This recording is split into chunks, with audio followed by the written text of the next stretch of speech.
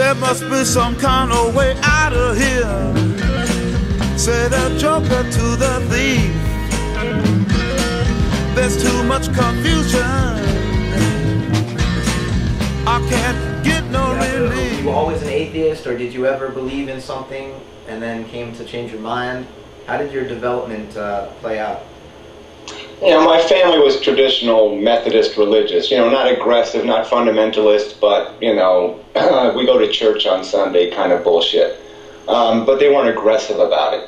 But yeah, I can think of no moment in my life where I believed in God. I mean, I did the pretend, you know, okay, God, I'm talking to you now. Do you hear me? And, you know, I got no answer and, you know, gave up on it, you know, because I said, well, I'll play the silly game because maybe I'm wrong, they're right. But I had a huge advantage. I was a skeptic from the day I was hatched. I mean, the first day, the first conscious moments I remember were skeptical moments, just saying, where the fuck am I and what the hell's going on here? And then everything I saw just verified that people didn't know what the fuck they were doing because they didn't have answers to any of these basic, just fun, basic questions. You ask them how we got here, or what happened, or this, that, and they give you bullshit answers of, well, God knows what's best, or some other vacant nonsense. And I found it, you know, it's like the Santa Claus story. As soon as you, and then when you catch them in the lies, you know, when they start lying to you, it's just so easy to discount everything that comes out of a grown-up's mouth. Right. So yeah, I never could fall into anything because I never was, I just didn't have an ear. They didn't own me, so to speak. Was it that the adults around you were irresponsible liars that eventually drove you not to believe in God, or was there some other reason? No, they were irresponsible liars. They were traditional, typical liars. I mean, you ask them why somebody dies and they say it's God's will. Well, to me, that was a fucking lie. That's not an explanation. It's a lie. It's just as stupid as Santa Claus story or the Easter. I'm just saying there was lots of stories they were telling you, and they were all bullshit, the happily ever after nonsense. And you knew right away that didn't happen. That's not the way the world works. So the metaphors were already wrong. And I guess I would add to this conversation that it's important because this, the tradition is what stifles intelligence. You are all stuck in these archaic ways of looking at your existence, and you can't even bend them enough to start realizing what the full implications are of the fact that there is no intelligence behind the universe, and it is just mechanical processes working themselves out based on what is possible to happen. Well, I'm a bit of a skeptic myself, believe it or not, Gary. And when I look at this mechanistic model of the universe, you know, I put it in its historical context, and I see that, you know, it may very well be, I think it probably is, just a passing fad, that it's been foisted upon us, this cosmology of a mechanistic universe, to benefit the economic situation that we happen to be in. If we think of nature as a machine, it's much easier to exploit it for its resources. Facepalm. So I think that this is just a socially constructed myth. Just like, you know, there have been myths in the past that the universe is, you know, designed by this, you know, very specifically described intelligent being who judges people and sends some to hell and so forth, and that's just as much a myth. But we call it scientific today, but it's no less a myth because we really don't know how the universe, you know, we have this Big Bang theory. We don't really know that that's true. There are all these other empirically observed facts which don't fit into the Big Bang story, but it's the best story we've got going at the moment, so I accept it just as the best we can do right now scientifically. But there's still a lot of there are many gaps that are filled in by myth that allow us to construct this mechanistic cosmology. So I'm skeptical that it's actual fact. I think we need to keep developing our knowledge of the universe and acknowledge all the information and all the facts that we have when we try to construct a cosmology. So yeah, I guess that depends on what you call a fact, and so I've disputed some of the things you call facts. But yeah, I don't think there's any indication, any evidence that's pointing to anything but the mechanistic. All right, I mean the DNA molecule and its objective to reproduce itself through evolution, through the process of natural selection, is just irrefutable fact. You don't have to go back to the Big Bang to find the unintelligent design. You can find it just 4 billion years ago. All right, but if you want to go back to the Big Bang, fine. Whether it's an oscillating universe, whether it always existed, whether it's collapsing, and who cares? Yeah. Does it mean anything to the fact that chemistry acquired the capacity to reproduce itself, and now it became biology? Well, okay, and biology has a consequence.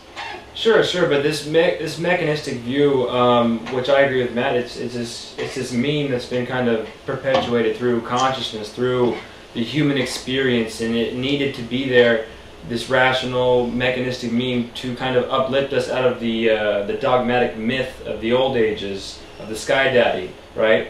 It's had its time, is what we're saying, and there seems to be a new type of review of the universe, the cosmos, us included, in a more organic way. And here's the difference: a mechanistic. Right. The sky unicorn. Wait. I'm going to replace the Sky Daddy with the sky unicorn. Well, one second, Gary. I'll let you talk. But this mechanistic view, you can reduce things down to the parts and then reconstruct it back, and that's what makes a machine a machine. But when you do that with an organism, and you take away the parts and try to put it back together, it's different. They're always interconnected. So this more organic view, we're actually more interconnected, whether we like it or not, is, I think Matt, safe to say, is the more, it's the way we should be going. We should lean towards, we should wean off the mechanistic reductionist view to the more organic and interconnected view.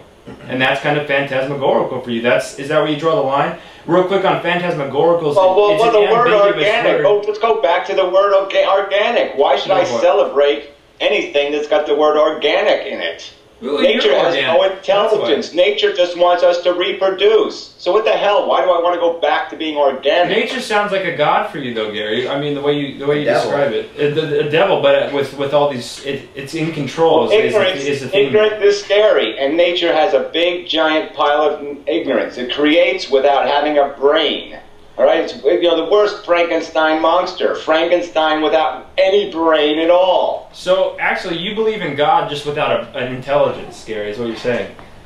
Well, whatever. I don't know. If somebody can interpret it that way, then they don't have a brain. Okay, if they're going to interpret what I just said the last whatever minutes as some application for a God theory, then they have no brain. Thank you for the subtle jab, but...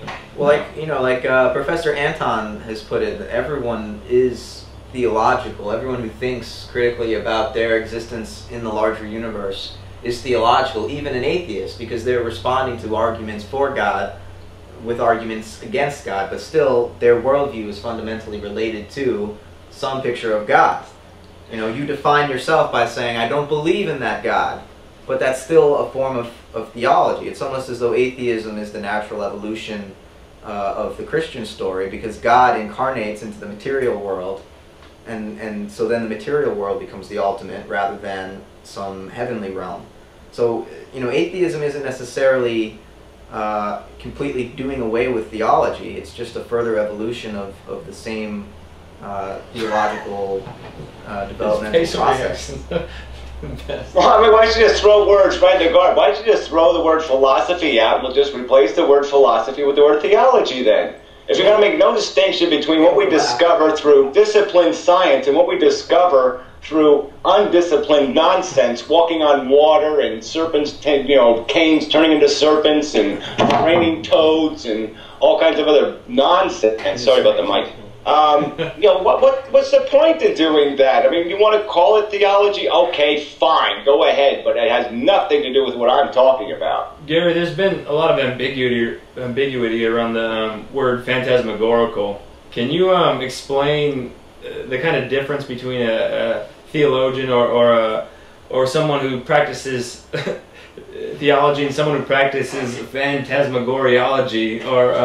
So can you give us some kind of context where you're coming from on the phantasmagorical crowd versus the theists? Is there a difference for you? Is there a categorical kind of, you can see, that's why you classify them as different kind of thing? Yeah, well, I'd almost say the phantasmagoricals are more guilty than the religious. The religion came out of 2,000 years ago when we were ignorant of everything. The last 200 years, we have learned everything really valuable to know. We learned the substance in the last 200 years of the really important stuff. And it's just so disappointing that people are they're just still going to run away from those 200 years of knowledge. They're going to run away from what Darwin and Einstein, and they're trying to go back to the same. They're trying to reinvent astrology, and so that's, I see it as more sinister in a way, because now you have the intelligence to do better, but you want to go back to the old fables. You want to go back to the old nursery rhymes and try to make sense of them. You're still chasing the happily ever after fairy tale, and it's just not going to happen. Well, let's look at this knowledge that you think we have, that we've pretty much figured out exactly what the universe is doing and exactly what Many here among us who feel that life is but a joke. But